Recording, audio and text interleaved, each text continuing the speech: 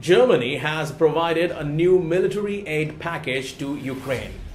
The German government has finalized a €700 million military aid package for Ukraine, the defense ministry said the first day of a NATO summit in Vilnius.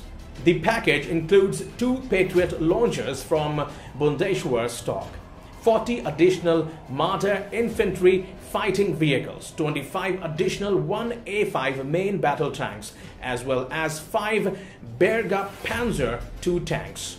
The ministry said it includes an additional 20,000 rounds of artillery ammunition and 5,000 rounds of 155mm smoke ammunition, the ministry added.